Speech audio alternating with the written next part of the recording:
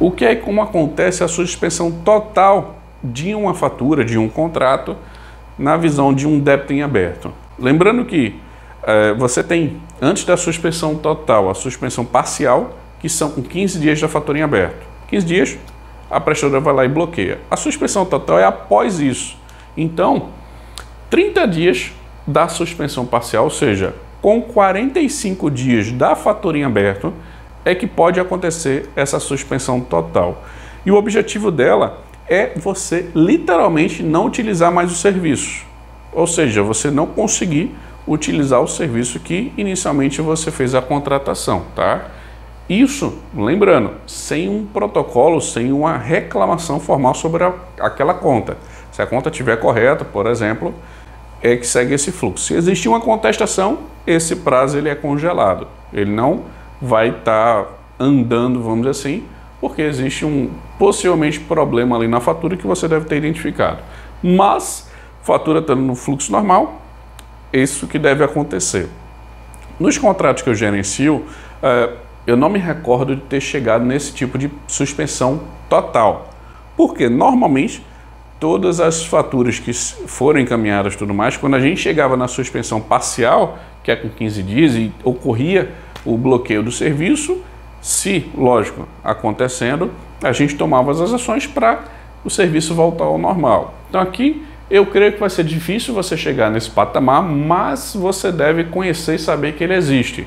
Vai que o usuário lá não avisa, a linha continua sem funcionar, achando que é um bloqueio, que é uma coisa, e pô, tem a suspensão total. Então é bom você ficar de olho nesse tipo de situação e ficar atento se algum serviço deixar de funcionar e até passar essas informações para os usuários. Se o serviço não está funcionando, avisa para a gente que eu digo, a equipe que faz a gestão de Telecom ou a pessoa que faz a gestão de Telecom, para que ela avalie o que é que está acontecendo naquele contrato e veja a melhor forma de voltar ao normal. Lembrando, é apenas no contrato, ou seja, se você tiver 10 faturas daquela prestadora, apenas o que tiver inadimplente é que vai sofrer as ações. Não é todas as linhas do contrato, a não ser que todas estejam na mesma fatura, que é inadimplente. Mas se você tiver essas faturas separadas, é a que tiver com valor em aberto que vai sofrer essas ações de suspensão total por motivo de débito em aberto. E é o bloqueio de tudo, como eu te passei. Então, voz, internet, SMS, você não deve conseguir utilizar nada. É a mesma coisa que um pré-pago, que aí, lógico, né? Você pode ter pós-pago ou pré-pago, mas um pré-pago que ficou alguns meses sem utilizar o telefone. E aí, não colocou crédito, tem o bloqueio direto do serviço. Ele não consegue fazer a utilização. Só vai ter um número lá, mas aquele número não vai permitir você fazer praticamente nenhuma ação. E aí você tem que saber disso, porque você tem que evitar esse tipo de problema. Ops!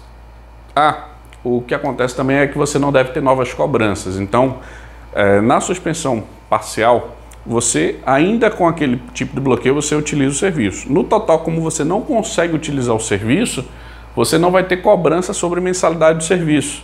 Então, você tem a assinatura lá do plano, a partir do momento que existe a suspensão total, não deve ser mais cobrado. Ou seja, com 45 dias da fatura em aberta, você vai ter essa suspensão e a partir dali não deve haver mais nenhuma cobrança sobre os serviços.